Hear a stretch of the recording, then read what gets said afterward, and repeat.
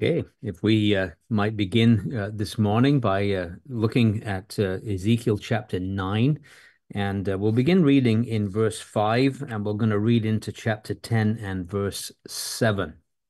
So, chapter 9, and beginning in verse 5 into chapter 10, verse 7. And the topic we're going to be thinking about, at least in the chapter 9 section, is the defiled house.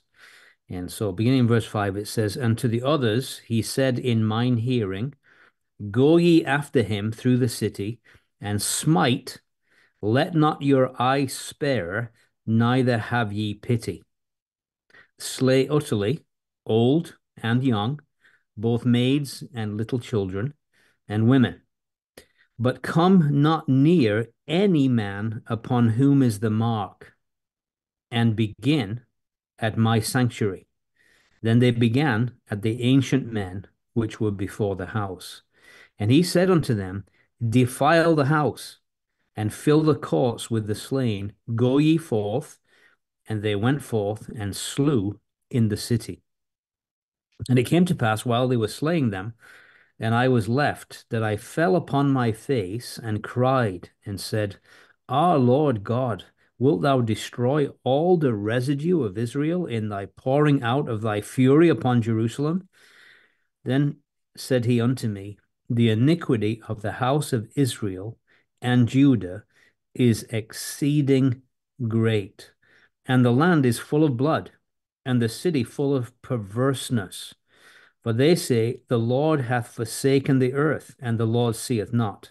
And as for me also, mine eye shall not spare, neither will I have pity, but I will recompense their way upon their head. And behold, the man clothed with linen, which had the inkhorn by his side, reported the matter, saying, I have done as thou hast commanded me. Chapter 10, verse 1. Then I looked, and behold, in the firmament that was above the head of the cherubim, there appeared over them, as it were, a sapphire stone, as the appearance of the likeness of a throne. And he spake unto the man clothed with linen, and said, Go in between the wheels, even under the cherub, and fill thine hand with coals of fire from between the cherubim, and scatter them over the city. And he went in my sight. Now the cherubim stood on the right side of the house when the man went in, and the cloud filled the inner court. Then the glory of the Lord went up from the cherub and stood over the threshold of the house, and the house was filled with the cloud, and the court was full of the brightness of the Lord's glory. And the sound of the cherubim's wings was heard even to the outer court, as the voice of the Almighty God when he speaketh. And it came to pass, when he had commanded the man clothed with linen, saying, Take fire from between the wheels, from between the cherubim, then he went in and stood beside the wheels, and one cherub stretched forth his hand from between the cherubim unto the fire that was between the cherubim, and took thereof, and put it into the hands of him that was clothed with linen, who took it and went out. And again, God will bless that reading of his precious word to us. Now, we're looking at a chapter that is symbolically predicting the judgment that would fall on the city of Jerusalem. And we might wonder, because there's a lot of slaughter going on here, and there are people dying, and it's men and women and children and all ages, old men, young men. And so, of course, in our world, this kind of thing, this is what the atheists love. They love this kind of passage. They love to deride, as it were, the idea of God actually the one behind this. He is commanding his angelic beings, as it were, with slaughter weapons in their hands to symbolically enact what's going to happen when the Babylonians invade the city of Jerusalem. But the simple answer is this, and we need to just keep reminding ourselves. The Bible says the wages of sin is death. The soul that sinneth, it shall die. In fact, back in the Garden of Eden, the Lord said to Adam and Eve, The day that you eat thereof, thou shalt surely die. And so we have to remind ourselves that the overall background of this, the fact that any of us are alive is a miracle of divine grace. because the wages of sin, what we get when we sin, right? What we sow, this is what we reap. The wages of sin is death. So it's good to keep that at the back of our minds. And so, because we're seeing things that seem to be a little bit kind of, well, it's just hard to read some of these passages. So as we consider these passages, we did cover 5 and 6 last time, but just by way of outline, just going to show you this little section from verse 5 down to verse 7. It's all about this judgment that these angels with slaughter weapons in their hands are to enact. And so the first thing we notice in verse 5, again, just by way of reminder, is the severity of the judgment. And so he says in verse 5, and to the others he said in mine hearing, go ye after him through the city, smite, let not your eye spare, neither have ye pity. And so this judgment is incredibly severe. No pity. The only ones spared, as we remember, are the ones that receive the mark that are marked by the man with the inkhorn in his hand and wearing linen garments.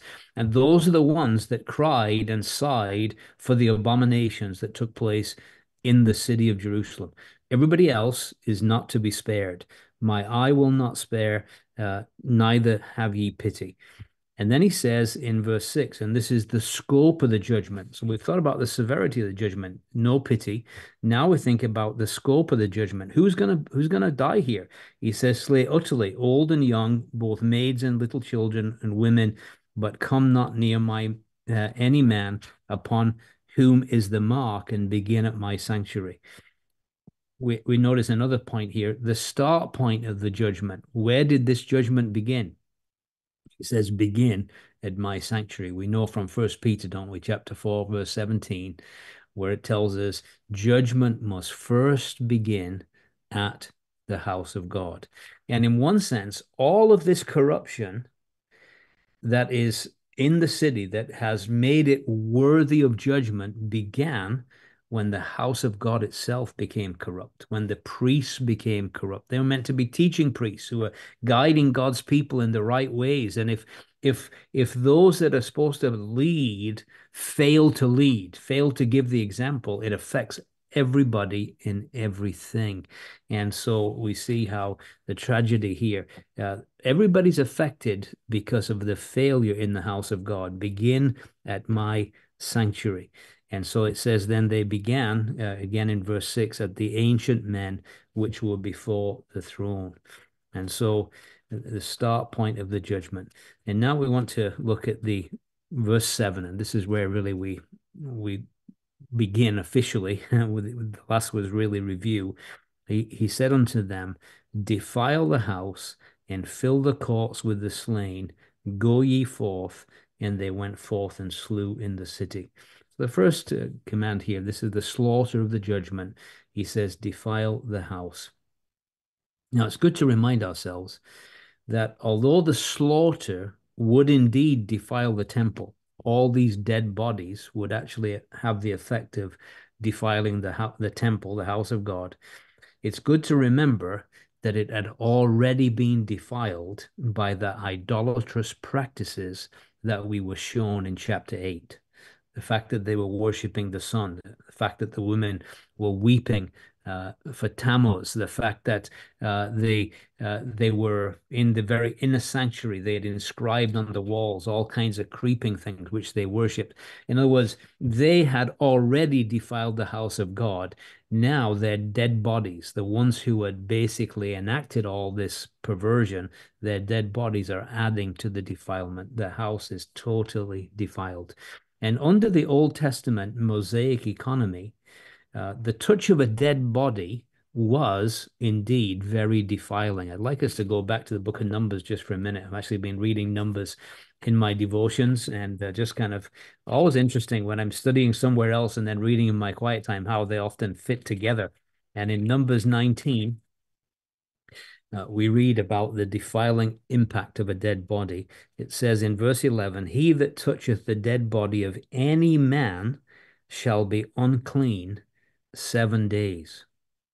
And so if you think about this, the whole of the sanctuary now is filled with dead bodies.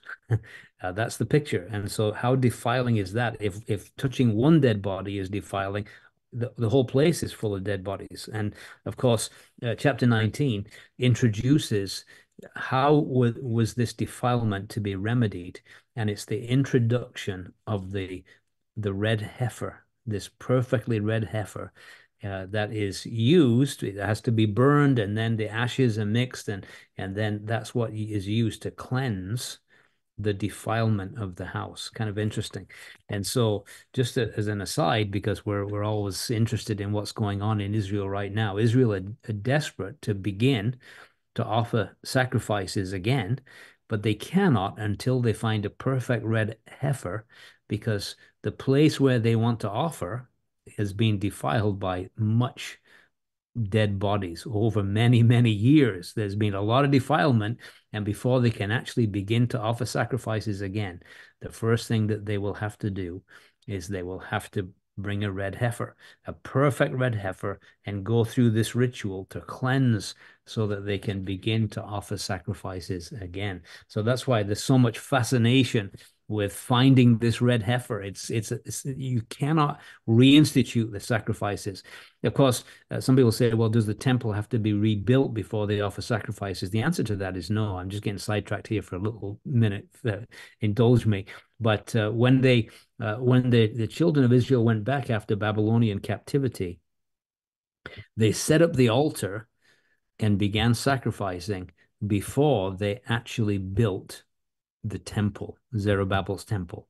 And interesting that in the New Testament, it talks about rebuilding again the tabernacle of David, which is broken down, not the temple of David, the tabernacle. So there's a possibility that they could, without a temple, reinstitute sacrifices in Jerusalem once they get a red heifer to clean the defiled house. Anyway, that's just a complete aside, but not irrelevant, just because we're talking about Numbers 19 and the how defiling dead bodies are. So the house is totally defiled now. We get the picture here. Defile the house, fill the courts with the slain, go ye forth. Now the command to go ye forth.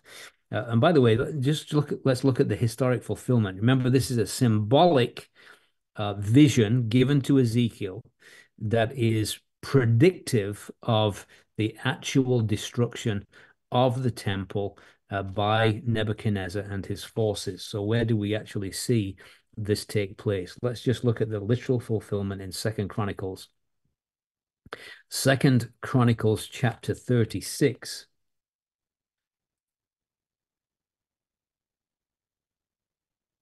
And verses 17 through 19 is where this symbolic vision given to Ezekiel would actually take place. And again, it's approximately 6 years after this vision will the actual fulfillment take place.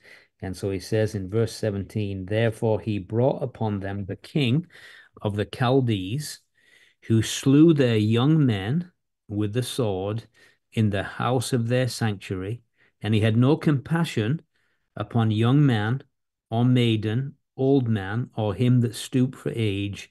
He gave them all into his hand, and all the vessels of the house of God, great and small, and the treasures of the house of the Lord, and the treasures of the king and of his princes, all these he brought to Babylon. They burnt the house of God, break down the wall of Jerusalem, burn all the palaces thereof with fire, destroyed all the goodly vessels thereof.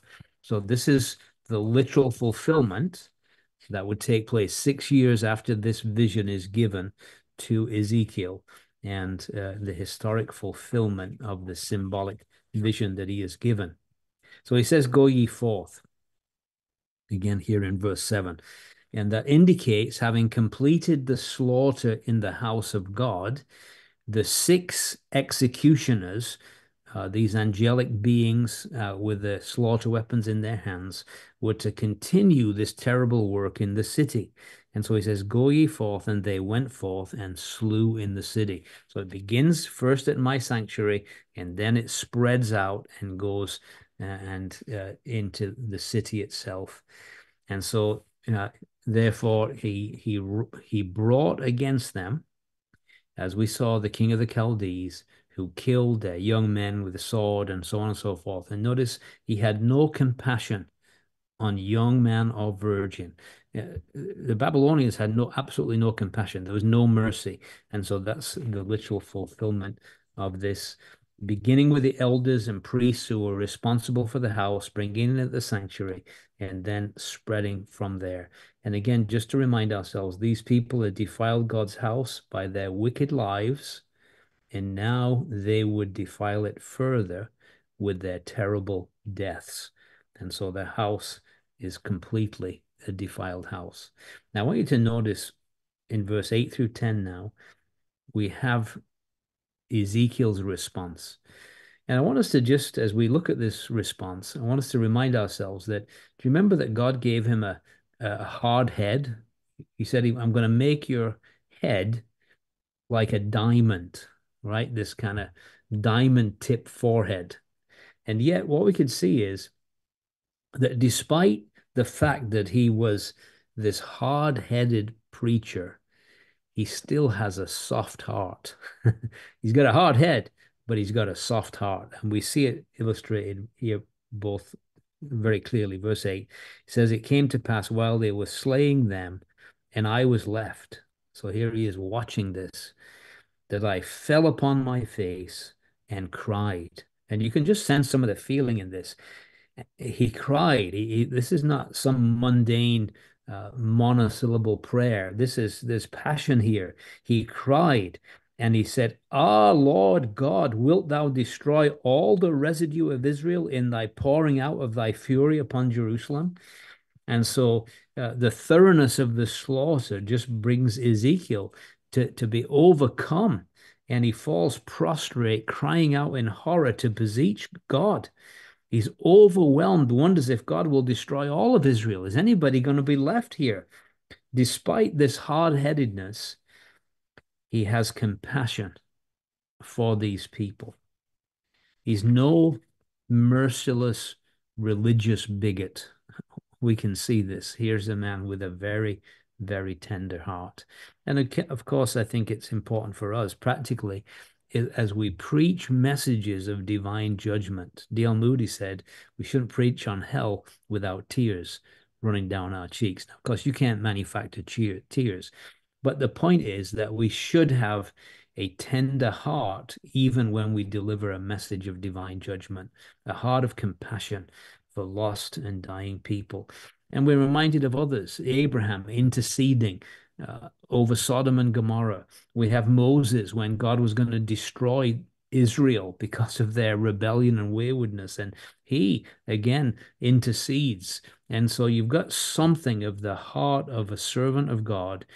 He understands God's righteousness. He understands God's justice.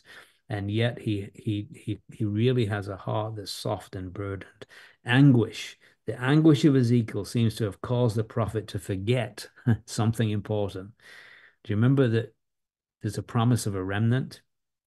Do you remember that at the very beginning of chapter 9, there was this man with the ink on going through and marking those that sighed and those that cried. And yet in his anguish at seeing the slaughter, he says, is everybody going to be destroyed? Even though God has clearly said that there is still a remnant that will be spared. And so again, just how his anguish so overcomes him and so tender-hearted.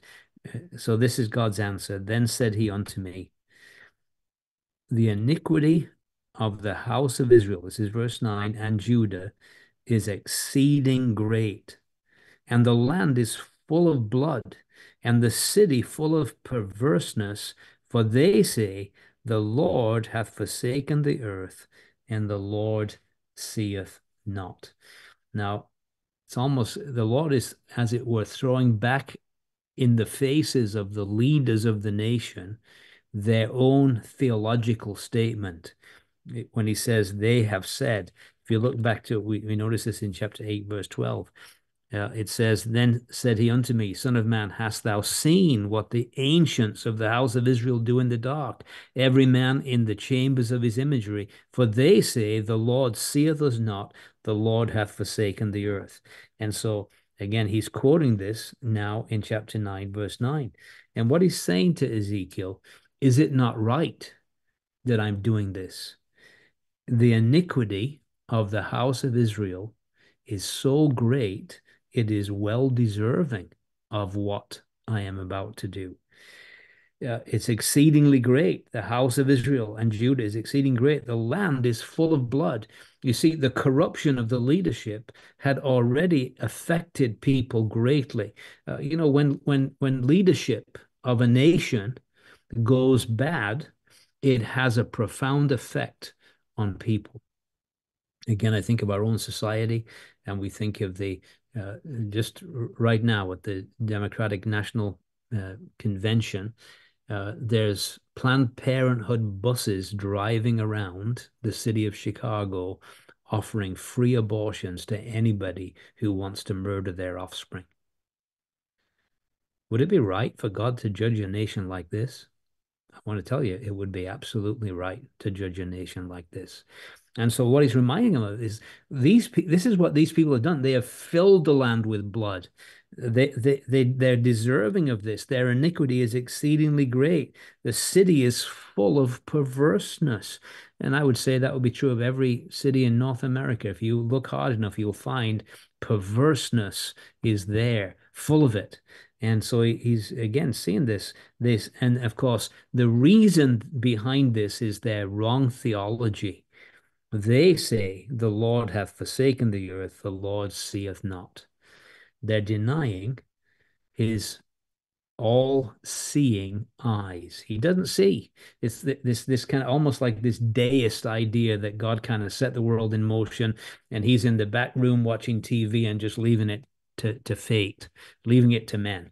And he's not really interested in his creation, which is completely wrong. And so here we find the nation, sin has progressed so far that it's impossible to avert disaster. In fact, later on, he's going to tell us that even if Noah, Daniel, and Job would have an intercessory prayer meeting, it's too late. The city is too bad. Judgment alone must come. Denying God's omniscience, his interest in them, that he's just left them to it, they'd become, as it were, like deists. He is interested in what goes on in a people and a nation. And so he says in verse 10, as for me, this is God's response to Ezekiel, as for me also, mine eye, the eye that they had just said does not see, he says, my eye shall not spare, neither will I have pity, for I will recompense their way upon their head. Now, I want us to just notice, I hope we've picked this up, but this is like a refrain. My eye shall not spare, neither will I have pity. That is running through Ezekiel. That's probably why I love Ezekiel so much, because he loves repetition, and he has these little phrases that we'll say another one, that they might know that I am the Lord. I mean, he just runs it all the way through his book. And so I just love that, because I love when I'm reading my Bible, I love observing repetition. Because it's there for a purpose, to get our attention. And so we notice, for instance, 5:11, Ezekiel 5:11. Wherefore, as I live, saith the Lord God, surely because thou hast defiled my sanctuary with all thy detestable things and with all thine abominations, therefore will I also diminish thee, neither shall mine eye spare, neither will I have any pity. Chapter 7, verse 4. And mine eye shall not spare thee, neither will I have pity, but I will recompense thy ways upon thee, and thine abominations shall be in the midst of thee, and you shall know that I am the Lord. Chapter 7, verse 9. And mine eye shall not spare, neither will I have pity. I will recompense thee according to thy ways, and thine abominations that are in the midst of thee, and you shall know that I am the Lord that smiteth. Again, chapter 8 and verse 18. Therefore will I also deal in fury. Mine eye shall not spare, neither will I have pity. And though they cry in mine ears with a loud voice, yet will I not hear them. We've seen it in chapter 9, verse 5. And to the others he said, in mine hearing, go ye after him through the city, and smite. Let not your eye spare, neither have ye pity. And then, of course, just here in chapter 9, verse 10, the one they said seeth not, his eye, which is working really well, shall not spare, neither have pity. The eye, they said, didn't see. And so it says, I will recompense their way upon their heads. And again, we've said again throughout this study that ultimately what is happening in the land is that they are reaping what they have sown. That's really, it's the law of sowing and reaping. They have sown iniquity. They've sown sin. And what are the wages if you sow sin? The wages of sin is death. This is exactly what is occurring. Now, verse 11, it says, and behold, the man clothed with linen, which had the inkhorn by his side, reported the matter, saying, I have done as thou hast commanded me. And so the inkhorn writer, we believe to be one of the angelic beings, perhaps superior to the other six, a higher rank of angel, who had been given the task of going through the land and putting a mark on everybody that sighed and everybody that cried. He is now reporting back to the Lord and saying, I have done exactly what you've asked, and I have made a mark on all those that sighed and cried.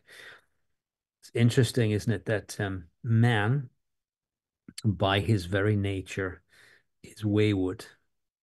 And yet, when it comes to the angelic beings, when they're given a task to do, they do it and they report back and say, the task is accomplished.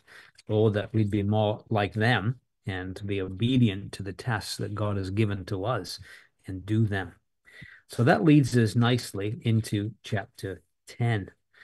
And in chapter 10, we've got two things going on simultaneously that we want to observe as we go through this chapter. One is the departure of the glory of God. We're going to see that we've said God is not going to share his glory with anybody. They've defiled the house. They filled it with idols. Yeah. And so God has to leave. The glory of God has to leave. We call it Ichabod, the glory departing. Well, this is a picture of the glory departing. And subsequent to the glory departing, we're going to see the destruction of the city of Jerusalem by fire.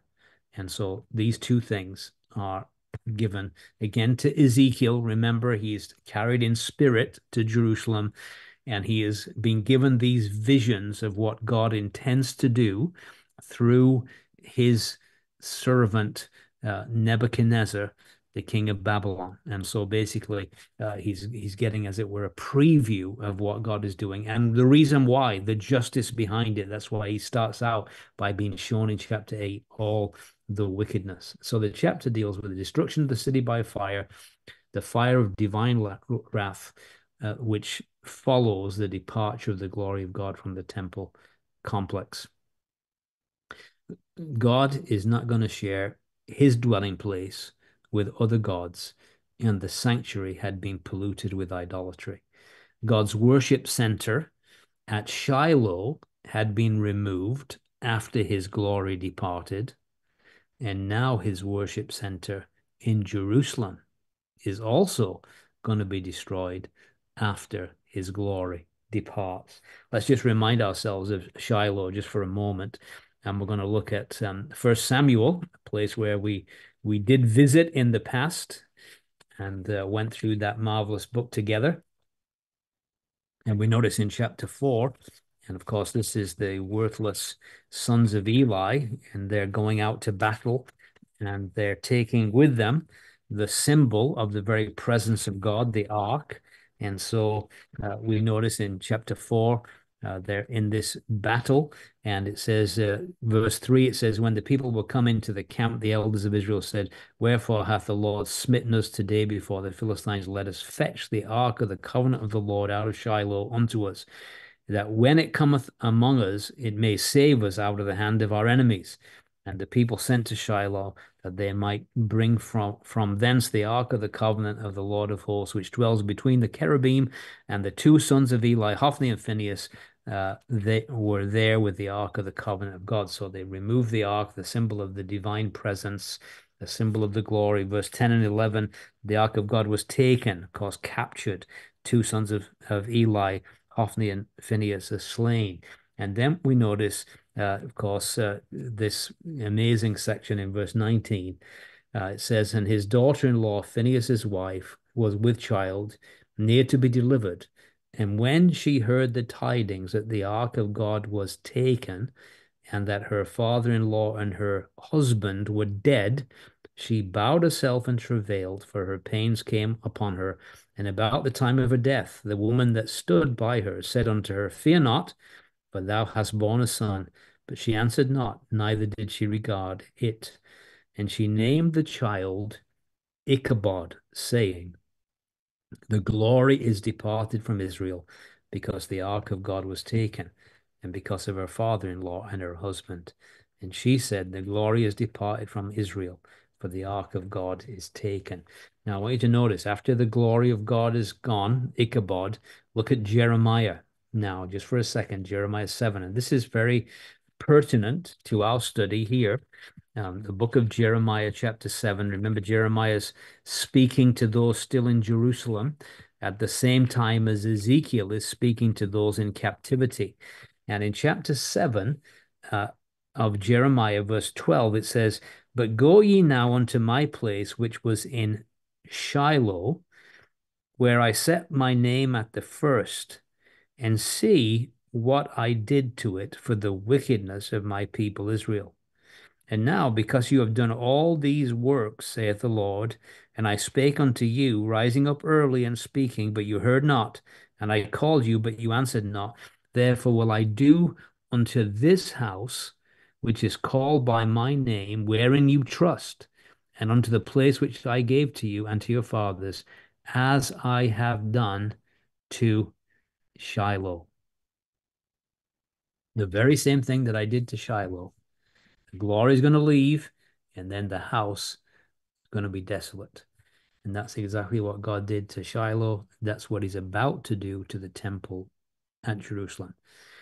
Thankfully, we will say this, that unlike Shiloh, we can learn in the book of Ezekiel that the glory that departs will also return in a coming day in Ezekiel 43, and it will return to Jerusalem. And so it's not a permanent departure like it was from Shiloh, but nevertheless, it is a departure of the glory and the destruction of the house here in the temple. So we might say this, chapter 9, the people in Jerusalem are slain. Chapter 10, the city itself is destroyed by fire. When is that fulfillment going to be? Well, let's look at 2 Kings now. 2 Kings, when is this vision that talks about the destruction of the city by fire, when is that going to actually occur? 2 Kings 25, verse 8 and 9. We read these words. It says, and in the 5th month, on the 7th day of the month, which is the 19th year of King Nebuchadnezzar, king of Babylon, came Nebuchadnezzar, captain of the guard, a servant of the king of Babylon, unto Jerusalem, and he burnt the house of the Lord and the king's house, and all the houses in Jerusalem, and every great man's house burnt he with fire. So this is the literal fulfillment, the human instrument. We learned, but in this chapter, we learned that even though the human instrument is Nebuchadnezzar and the captain of his guard, we learn in Ezekiel chapter 10 that actually it's the divine will that this takes place, that God is behind it. The servants are simply doing his will, even though they might well have been oblivious of the fact that they were doing God's will. I suppose if you'd have interviewed Nebuchadnezzar prior to the battle, do you realize you're doing God's will here? He would have just laughed at you. He's doing his own will, but he's actually doing God's will in accomplishing this. The one who is seated on the chariot throne. And so in verses 1 through 7 of chapter 10, we have this kind of background to the destruction of the temple by fire. And so it begins this way in verse 1 and 2 with the instructions from the divine throne. So we're going to notice that, the instructions from the throne. And then in verse 3 through 14, we'll see the location of the throne. And so, sorry, 3 and 4, the location of the throne. In verse 5, we'll see the sound of the wings of the cherubim. And then verse 6 and 7, the implementation of judgment. So that's where we're headed in this little section. So notice he says, then I looked, and behold, in the firmament that was above the head of the cherubim, there appeared over them, as it were, a sapphire stone, as the appearance of the likeness of a throne. And he spake unto the man clothed with linen, and said, Go in between the wheels, even under the cherub, and fill thine hand with coals of fire from between the cherubim, and scatter them over the city. And he went in my sight. So these verses are kind of an introduction and serve as a preface, if you like, to what's going to happen in verses 3 through 7. The vision is the same that we have already seen, this chariot throne, in chapter 1 and also in chapter 3. And now again, we're going to see this same vision. Although we will observe as we look at this vision some minor additions and minor omissions, which we will examine, because nothing in Scripture is without a purpose. So if God gives the same vision, there's a reason for that. But if in that vision there's something omitted or something added, there's always a reason as well. We've got to try and figure out what's the significance. And so we'll try to do that as we look at this. But once more, we see that the one is seated on the throne. And this one who's seated on the divine throne is the one who calls to the man with linen. So this is the man, remember, that had the inkhorn, that had done his work previously in chapter 9 and put in mark on those that sighed and those that cried. Now he has another job to do. He's going to be given a new assignment, which is to cast coals of fire on the city so that it will be burned. Although there's these omissions and these additions, overall the vision is the same, and so there's consistency in it. And the reason is this: that men might understand this, that God is unchanging, whether in righteousness or in glory or in any other aspect of his being. Okay, so he doesn't change. He's the same being, consistent in his character, however he acts, whether in righteousness, whether in glory, whether in judgment, whatever. So there's one significant omission in the vision here, and that is that the bow that was mentioned in chapter 1, verse 28, he says in 128, as the appearance of the bow that is in the cloud in the day of rain, so is the appearance of the brightness round about. This was the appearance of the likeness of the glory of the Lord. And when I saw it, I fell upon my face, and I heard the voice of one that spake. Now, in this chapter, you won't see any reference to the bow in the midst of the cloud on the day of rain. Just interesting that in our midweek conversational Bible reading, we're going through Genesis. And this last Wednesday, we did Genesis chapter 9, and we did God's covenant with Noah and the token of the covenant, which was the bow in the cloud in the midst of the rain. And of course, we were just talking about, you imagine if you had come through the flood, that the next time it rained, because you'd never seen rain before the flood, then you see the flood, the rains of the flood, and now you have your next rainstorm. Unless you had that token in the sky of the bow, you'd be petrified every time it rained. You'd think, oh, here we go again. But God has said, I'm not going to destroy the earth in that way. And the bow is a symbol of God's grace and preservation. But what's interesting is we're talking about the destruction of a city here. And so the bow is strangely absent because God is about to judge the city of Jerusalem, not just slaughtering the people, but also burning the city. And so that bow is significant in its absence because again, we said his eye's not going to spare, neither is he going to pity. There's no grace on display here apart from the remnant that were marked with the inkhorn. That preservation of the remnant is the only symbol of mercy here in the wrath. In wrath, remember mercy. That's the only evidence of it. So these cherubim, in a sense, are living heavenly realities that were the temple and the tabernacle kind of displayed them, right, over the Ark of the Covenant with a cherubim. In the temple, we'll see later on in our study, we'll notice that the temple was full of depictions of these cherubim. And so here they are, not just the symbolic form in the temple, but this is the literal cherubim have now come to, as it were, escort the divine presence, the glory of God, and remove his glory from the temple. So he says in verse 2, there's a new role now for this man clothed with linen. He's successfully marked out the godly remnant who sigh and cry for the abominations in Jerusalem. And it was a ministry of grace and mercy. But his new work is now connected with divine judgment. So the command is given for the man in the linen garments to receive coals of fire from the cherubim. So again, verse 2, he spoke to the man clothed with linen and said, go in between the wheels, even under the cherub, fill thine hands with coals of fire from between the cherubim and scatter them over the city.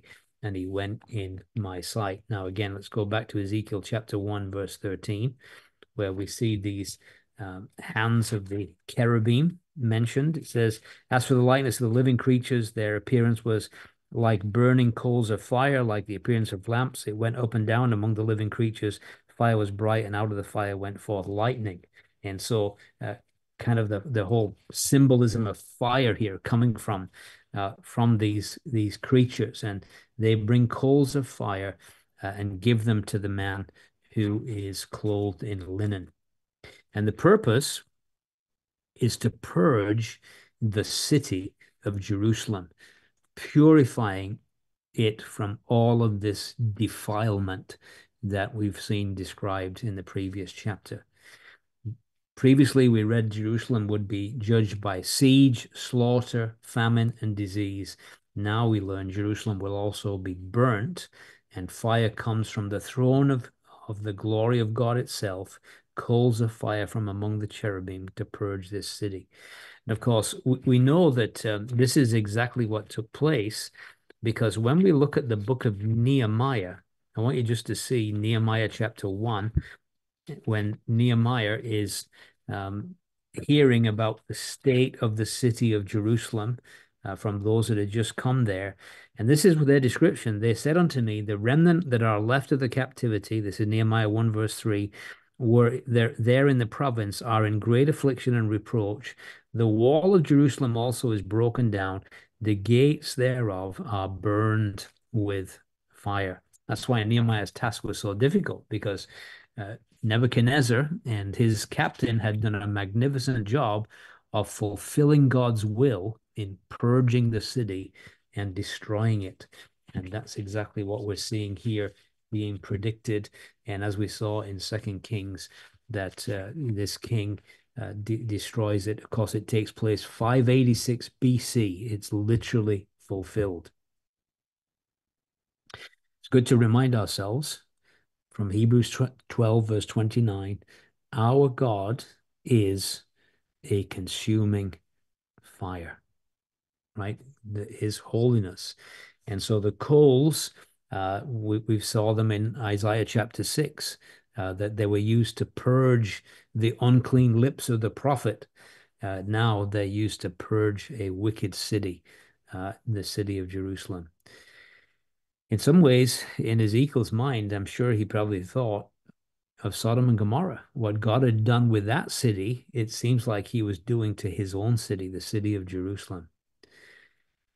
This man with the ink on, this angel of a higher rank. Now, some, by the way, have thought that maybe this man is a picture of Christ. Now, I don't see that, because I believe the one who is, we've already seen, who is seated on the throne, he is the pre-incarnate Christ.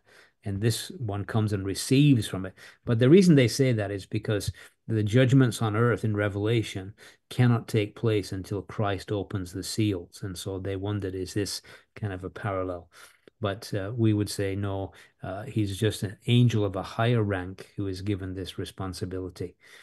Now, he doesn't say that the man scattered the fire over Jerusalem, but the context certainly demands that. We can assume this is exactly what's taking place. Because he says in verse 2, fill thine hand with coals of fire from between the cherubim and scatter them over the city. And he went in my sight. But then he doesn't describe him actually doing it, but obviously he went in my sight to do, as angels do, what God tells them to do. So we can assume that that took place. Verse 3 and 4 now, we look at the location of the throne. It says, now the cherubim stood on the right side of the house when the man went in, and the cloud filled the inner court, and the glory of the Lord went up from the cherub and stood over the threshold of the house, and the house was filled with a cloud, and the court was full of the brightness of the Lord's glory.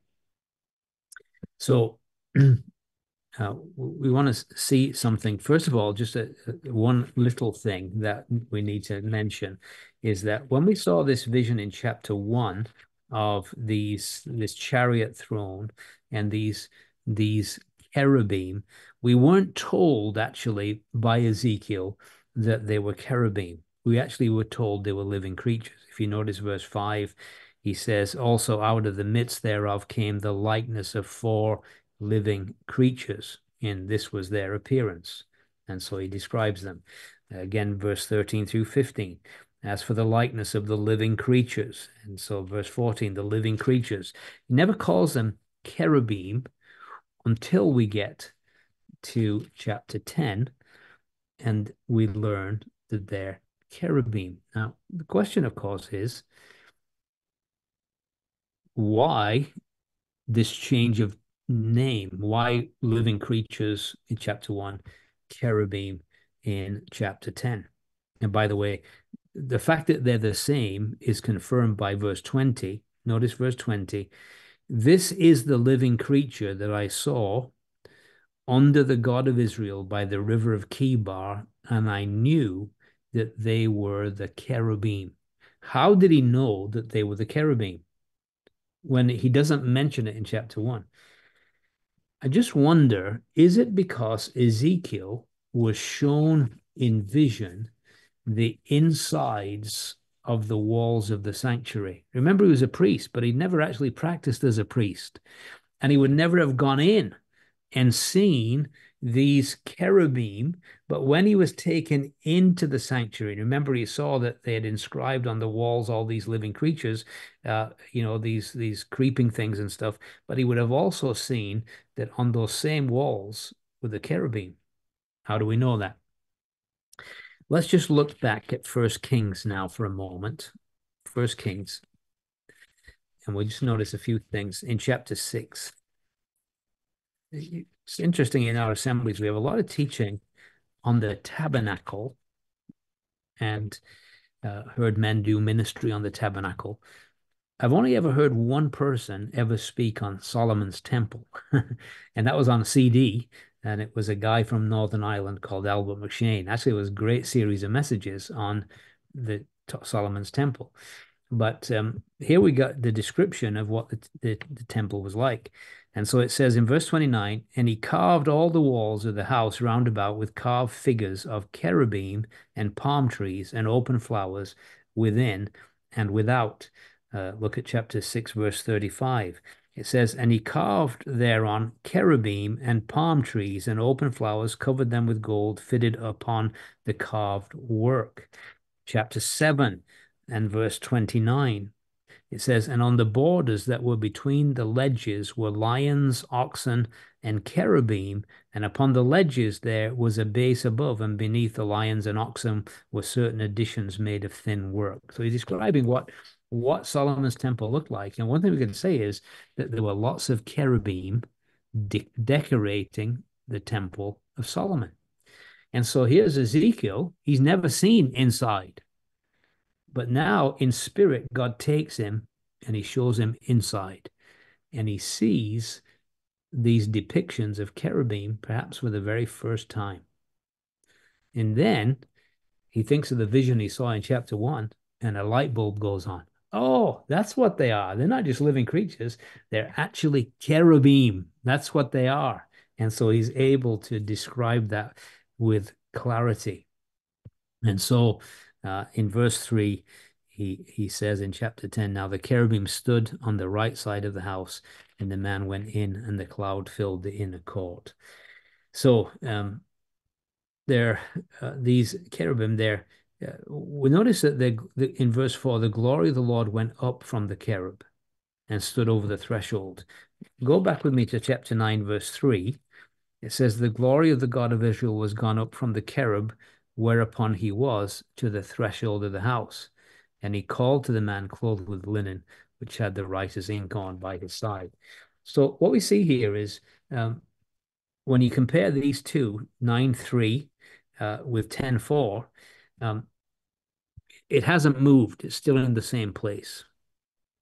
The glory of God is just suspended over the threshold of the house in both instances. And it would seem likely that the two statements are concerned with the same action.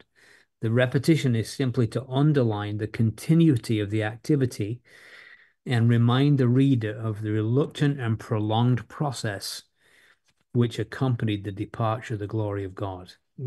It's not a fast thing. He's doing it quite slowly. He hasn't moved. And so both visions, slaughter of the people of God, followed by the burning of the house of God, the glory of God is still in the same location. It has not moved. It will. We're going to see it later on in chapter 10, but it hasn't moved from the threshold of the house at this point. It's going to go to the Mount of Olives presently. But the glory of God comes from the cherubim, goes to the threshold of the house, and the whole place is filled with the glory cloud. Just as when God came and took up his residence in the tabernacle and then in the temple, the glory cloud filled the place. Now, as God is leaving, the glory cloud is leaving as well. The very same scene as we saw when it came into the house is now seen as it leaves the house. Of course, Isaiah's vision, the whole house was full of his glory, a glory of God filling the house. But now it's leaving the house, it's on the threshold of the house.